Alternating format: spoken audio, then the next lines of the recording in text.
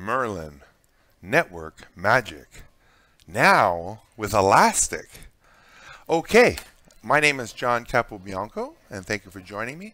I had to record this video. I didn't really intend on recording anything today, but I've just done something so cool and so neat. I thought I would record it live and get into my development and what I've done here. So, as you know, let's switch over to the main, and in my this is the GitHub Automate Your Network Merlin, and there's the Merlin logo, right? Network Magic. And what has inspired me is this TinyDB. So Tiny Database is exactly as it's described. It's a tiny database. And it doesn't have a server. It's serverless, and it's just stored locally as one big JavaScript object notation file.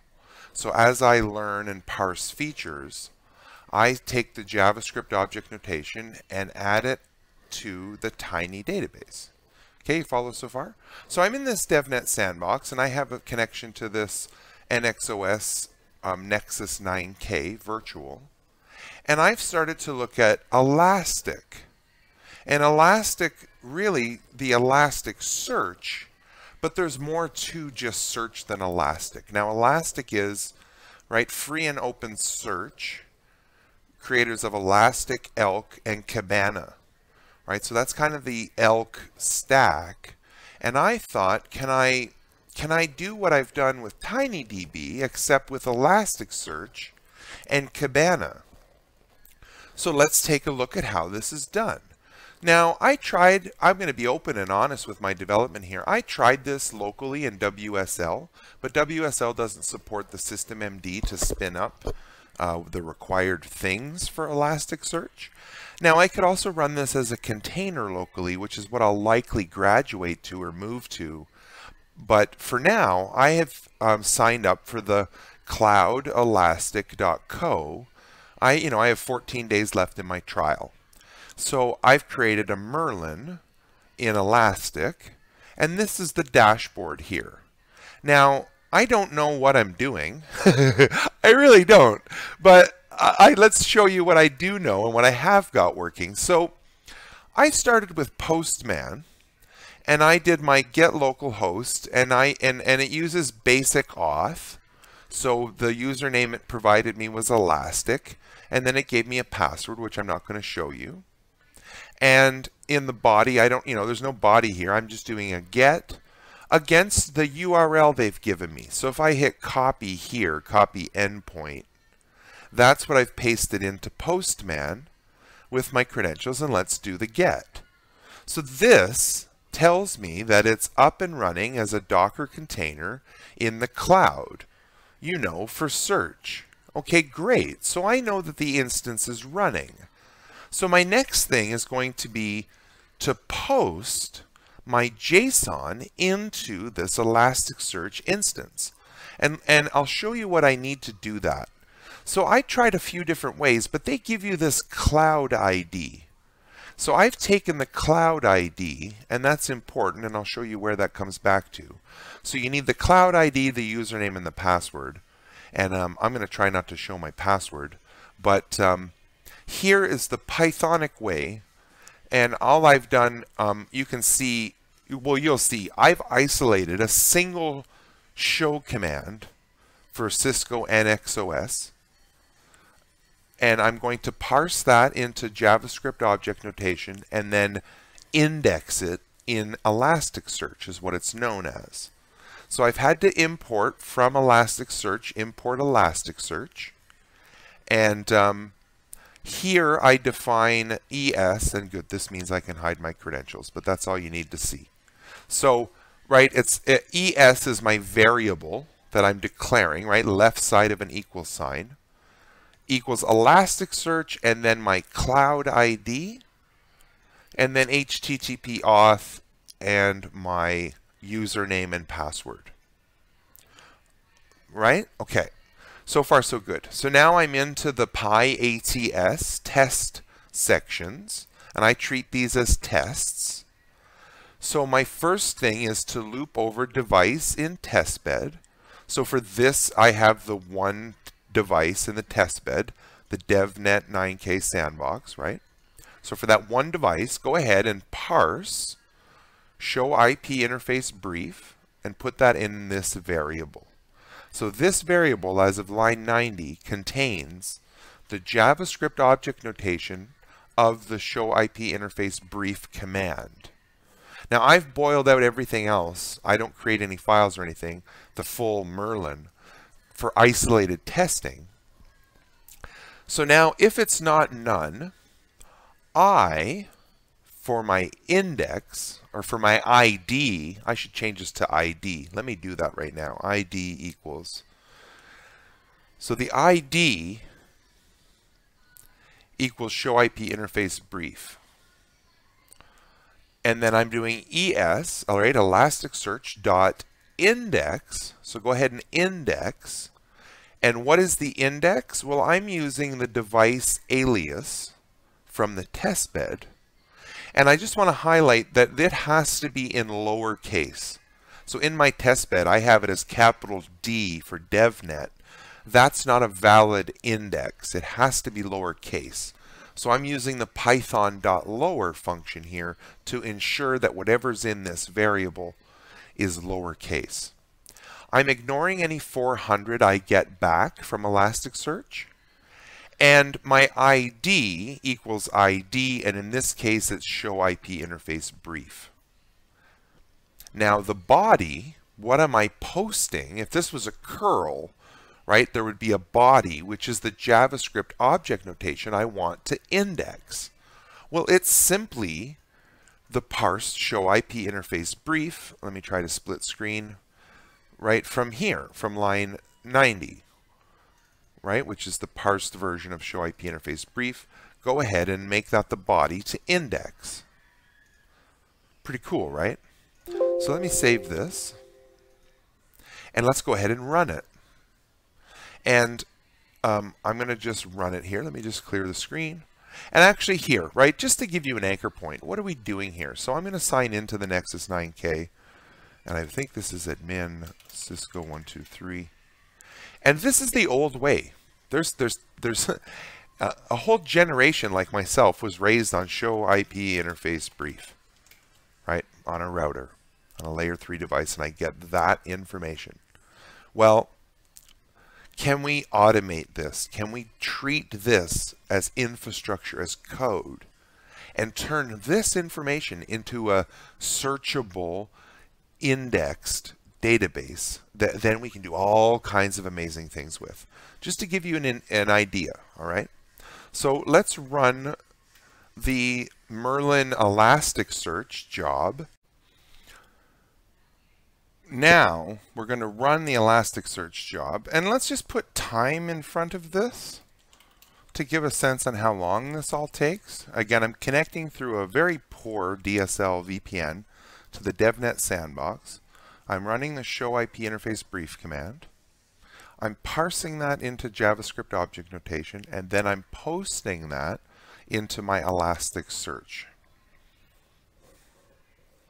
Everything passed. Everything's good, and this took about 1.7 seconds of CPU time, 2 seconds of real time for me.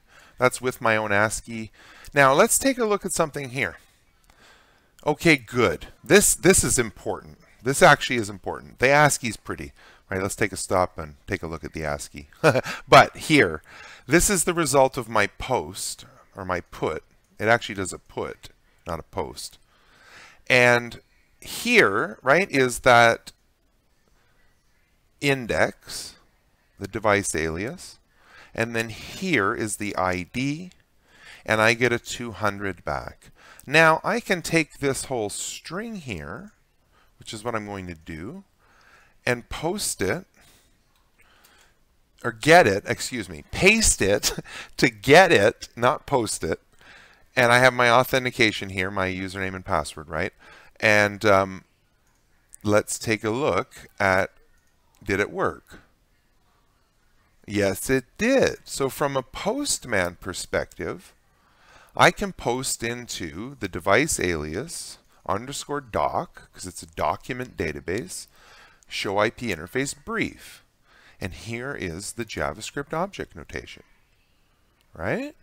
Now let's take the same thing to here, right, just to here, and take it into the ElasticSearch. So ElasticSearch has an API console, and if you don't have anything in here, it just, this is a way to see that it's up, right? This is the same thing I did in Postman. Well, let's paste in the device alias interface brief. It's right there in Elastic. Isn't that pretty incredible? So now I'm just going to see, I haven't tried this yet. Can I just go to the DevNet sandbox level? I can. And it has the mappings into the properties. Very cool. Very cool stuff. Right? Now I think if I undo that, I believe I could also maybe dot into, do something like this. Source interface eth15. Is that going to work? No. All right. I'm going to have to play with the API. Let's go back to this. Anyway, that was something off the cuff. So now there's also Kibana, and there's enterprise search and metrics and performance, all kinds of stuff for me to explore. But let me just switch back to my main interviewing here. Now, where I'm going to go next, again, that was one command, and this is in the DevNet sandbox, where this is not the full 11 learn functions and 28 or 30 show commands. It's a small subset in the DevNet sandbox for Nexus 9K, but that's fine. I'm going to develop this, and I'll release a Kibana-ready Python job for you. But let me finish all the commands and build up the full database, and I'll come back in just a few minutes. I'm going to finish up that code. It's just going to take a couple minutes. I'll see you real soon, and get excited about search engines for network state data. Okay, here we go. So I have finished all of the commands for the DevNet Sandbox Nexus 9K for Merlin, and we're going to see them all. And I've tested them, and I've ironed out a few things. So let's talk about what I had to iron out. All right, I have great success, but I did have to figure a couple things out. So again, in Postman, I'm going to just make sure that my ElasticSearch is up. Yeah, it's up. And I got the JSON response back. And so that means that it is up. So now, here's a couple of puts that I had to adjust. So as you'll see, when I run Merlin, I get the status code back. And for a few of these, it didn't make sense to me. I was getting 400 instead of 200 back, meaning a bad request. My request was bad. Well, in some of the cases, I was going over the total field limit of 1,000. So I've brought that up to 10,000. And the other one was my nested depth limit. The default is 20. I've adjusted this to 50. Now these are just HTTP puts against the underscore settings behind your Elastic URL. And then you pass the JavaScript index mapping, in this case the depth limit, and in this case the total fields limit. Once those two things were ironed out, we're off to the races. So let's run the full Merlin with the time command. Again, hands-free, and this is connecting to the Nexus 9K sandbox through a VPN. And there's Merlin, and it's going to take a bit of time, and I'll just talk through what's happening. So it's established the connection, and right now it's running the learn functions. So it's learning BGP right now. It's learning interfaces. It's learning different things, meaning it's running a bunch of show commands, parsing them together into a uniform JavaScript object notation schema that makes sense for what we're learning. All right, and now I'm into the show commands. So on top of the learn functions, I've picked a handful of valuable show commands. Now here we go. Now, each of these is me doing the put. You can see put the URL, the DevNet Sandbox Nexus 9K, meaning the device alias as the index, and then each of either the learn or the show commands. And I'm getting 200 statuses back for all of them. Let's let this finish and I'll scroll back up to that. So we can see everything is passed. It took 5.9, so say 6 seconds of CPU, and we waited for about, a minute and 10 seconds or 16 user seconds. But everything passed. There's 31 total steps. And let's go back up to that section of the puts. So here are all of the puts, and this is important. We're going to reference this information. And we can see that they're all status 200 and how long in milliseconds these puts, how long it took for the Python to index into. So now let's take learned ACL and let's make a postman request out of that. So I'm going to duplicate interface brief, and I'm going to rename it. Which one was this one? Learned ACL. Okay. Get, right, learn ACL. And again, I've inherited the authentication here, and that's it. So now let's go get it. And there we go. There is the ACL in JavaScript. Pretty cool. So now we just go through each of those responses, and I'm not going to do all of them. Let's do IP interface brief and just check out what that one looks like as just another random one, a show command versus a learned function. So I already have it here, interface brief. Let's make sure that the URL is correct, and it is. And let's go ahead and save that one. And let's run interface brief. So here's interface brief, and it has, VLAN 100, 101, 102, 103, 104, 105, a loopback, and a physical interface, which we have all of these keys for. Now let's take that same thing and move into Elasticsearch out of Postman. So I'm going to go to the API console, and here's interface brief. And we've already done interface brief, so let's look at that learn BGP. So we're going to take, or learned ACL rather. So it's just, right, learned ACL. And this is doc, right, learned ACL. And there it is. So what else do we have? We have learned interface, right? We have learned OSPF. It's all in there. So we have a full database. Now here's something interesting. Let's go to the parent level. Let's just look at the DevNet sandbox. And so now look at what we get. We have, I believe, the full, look at the every one of those entries available as one giant entity known as the DevNet Nexus 9K. And it's everything you would want to know about this device in one database that now we can explore Kibana and the enterprise search. Now, let me switch back over to the screen. I am so excited about this. Thank you for joining me on this journey. I think this is something that's going to become part of the fabric of enterprise networking. Go get the state, right, and run it through and send it up to Elasticsearch, and we just search for things or make API calls, right? There's no need to go to the CLI. Merlin can run in a container or in Espresso or as a serverless functions that just constantly fill and refresh the Elastic, which then we query and search. Or let's look at Kibana and let's look at the enterprise search functions, which is what I'm going to do offline a little bit. I'm going to play and make sure I have some understanding. And then we're going to jump back in and see what those other two functions look like with this Elastic network state database. All right, I'll be back soon. Don't go anywhere.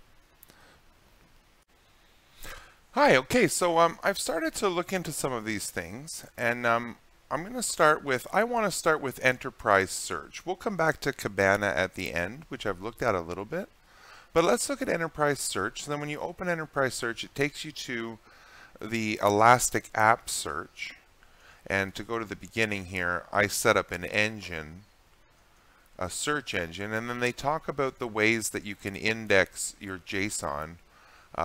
You can crawl it with the web, paste it, or upload a JSON file. Or you can post, which is what I'm going to be doing, to the search engine. So I guess not only do I have to build it in Elastic and post it or put it there, but I also have to post it to the search engine that I've set up so that it can be indexed for keyword searches. So they give you the sample here, and what I'm going to do is try to turn this into Python. And I'll start with, the show IP interface brief. And once I get that working, I will come back to show you that in the search engine if I get it working. And then I'll retrofit every command and see if we can search the entire thing.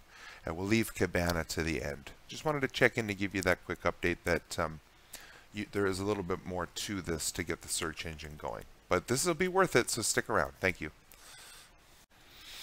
Oh boy, this is really exciting. I think I've just made like a Google search engine against network state, and this is pretty cool. So let's dive into this. So let's look at the code first. So I found again, I'm using the app search, right, from ElasticSearch. They have the enterprise search, and when you launch enterprise search, it takes you to this panel here, and I've picked app search.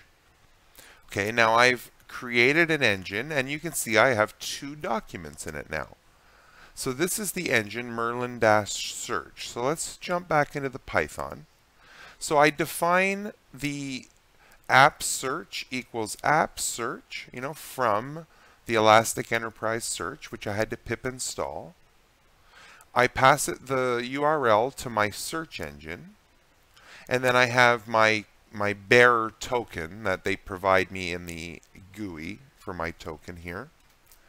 And let me just undo and put the token back in. Now here I say app search dot index documents, and the engine name which is required is Merlin search, and my documents is, well, in this case, self.parse show IP interface brief, which is the Genie parse JSON. So let's go ahead and run it. And again, we can do all this in Postman as well, where I did my development to begin with to get this working. And it didn't take very long for me to sort this out. And if I scroll up here, here is my Elastic Transport, my post, and I get a status 200. So now let's go check. And now if I refresh this, I believe I'll have 3 documents. Hey, I have 3 documents. So let's take a look. So this gives me all of this, analytical type stuff. And if we look at the documents, well, here are the documents for interface. And they have the JavaScript here, which is pretty interesting. And if I go to schema, I can see, interface has been recently added. And I can, confirm type or create a schema field here. And there's a query tester. And if we go to the query tester, let's test right down. Well, look at it, jumps to protocol down. And and maybe, VLAN. How about, VLAN 100? Pretty neat. Now, I don't know how far this goes or what other things we can do yet, but what I'm going to do, just like I did the last time, I'm going to add that little bit of Python to every one of the commands and build up this full search engine and fill it with documents. So that's going to take a few minutes, but I'll be back hopefully soon. Thanks. We'll see you soon. And we're back. So I've added all the scale commands. Let's check it out real quick in the Python. And it was easy, really easy. I just copied these 3 lines under each of the different sections, the show and the parse, and I replaced this with the, the variable that I want as we go. So let's go ahead and run it to show, right? This is a dry run. I wanted to make sure that it was going to go. So we're going to run it hands-free with the no time command. Don't worry about the time command. It's just seconds in CPU. So again, it's all of the learn functions. We're going to see them one by one in just a second here. And it's taking all of the JavaScript now and it's posting it to the base Elastic, where we were making the API calls earlier. And now I'm posting it all to an Elastic app search is what it's called. And we're going to see in a second here that it's going to post to Elastic and then it's going to post it to the Elastic search engine that we've created, which will index all of this and make it searchable, like a true searchable network. And we're going to explore it. So we're getting there. It's through the show commands. Here we go.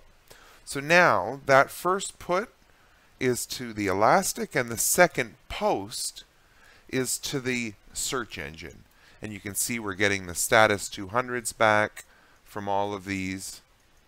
And it's just going through and posting and putting the data into the cloud and generating the search engine metadata for us, indexing it along the way.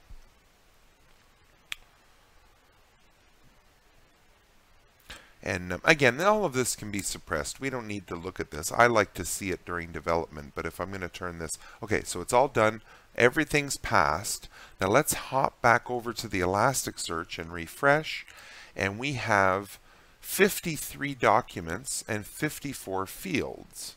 So let's go take a look here. So we look at the documents, and we have interfaces, statistics, VLANs, default management, VRFs, platform interfaces, the MAC tables, VRF information, all of this great JavaScript, pages and pages of it.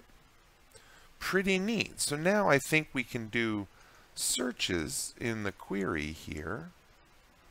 And here, let me try something. Maybe we could go find a MAC address from the MAC table. I don't know if this is going to work. Let's just try it. Do I have a MAC? Yeah, okay, so there's a MAC. Let's search for this MAC address. Ha! And it boils it all down and says it's in this MAC table. Now that maybe isn't a great example, but we could look for, I don't know, pick something. How about a route? Let's look at the route JSON and let's look for, here, let's just look for this IP address. What is 172.16.0.1 doing? Okay, well, it is on this outgoing interface. See, maybe there's a better front end for this, but let's try that again. So it's in these VRF tables.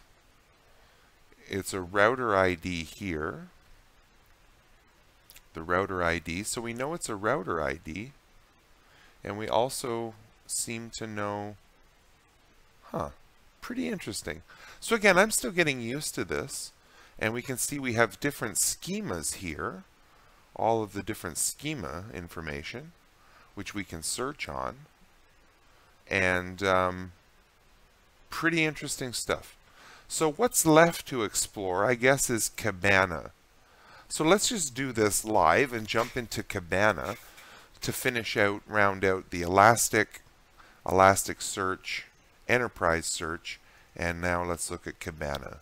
So Kibana is going to let us pick from that data source, the Elastic, loading Elastic. Okay, and here we're going to do visualize and analyze. Let's take a look at Kibana. Analyze data in dashboards, search and find insights, presentations, reveal patterns and relationships. Okay, getting started with Kibana. Dashboards, discover, canvas maps, machine learning, graph, add your data. Okay, so let's create. Now you have data in ElasticSearch, which is what we do. Now create an index pattern.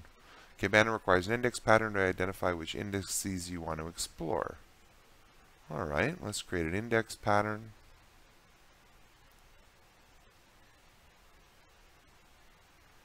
And let's make it this source, the DevNet sandbox.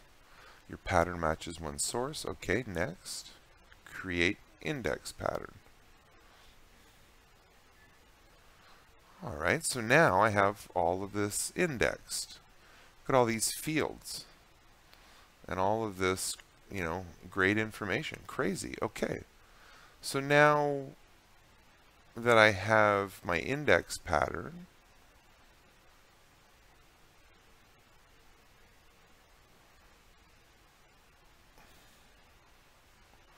it sort of left me hanging here. Is there right index pattern stack management? Welcome to stack management. Is there a way for me to go back here?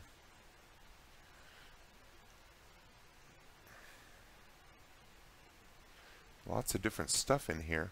I'm just wondering, home, Kibana, dashboard. Let's just jump into dashboards. Create a new dashboard. Okay. Create a visualization. And I have my 9K sandbox. And I can pick different types, metrics or tables, bar graphs, line graphs, donut, pie, tree maps, lots of great stuff. And there's 4,000 available fields, meta fields. Wow, look at all these. So I guess it's alphabetical. See, these are all the access list fields. Right, so then I can just visualize. Can I do something like interface? All right, so I'm going to back off a little bit right now in the Kibana stuff. There's over 4,000 fields and all kinds of amazing things in Kibana. And I think it requires a little bit more focused attention right now. I've churned through a lot of code and a lot of discovery today, and I'm going to maybe start fresh tomorrow with the Kibana. So I'm going to spend some time looking around for ideas on Kibana, and I want to thank you for joining me today. I think this is going to really be incredible, especially in your hands. It's open source. As you can see, it's a little bit of Python, right? Go get the state of the network, learn features, or parse show commands. We have the JavaScript object notation. Boom, send it up to Elastic or the Elastic App Search, and then visualize it with Kibana. Incredible stuff. Truly like a Google-like search engine for your network state. And this is like I just started doing this today. I thought to myself, hey, let's try to integrate Elastic. A couple hours later, a little bit of discovery, a little bit of Googling, a little bit of trial and error, and here we are. We have a searchable, functional search engine. So I'm going to follow up with some Kibana stuff later in the week, and please reach out to me if you'd like to get involved, or if you have some ideas of your own, or if you want my help getting started doing this with your own network. Thanks again, and stay safe out there.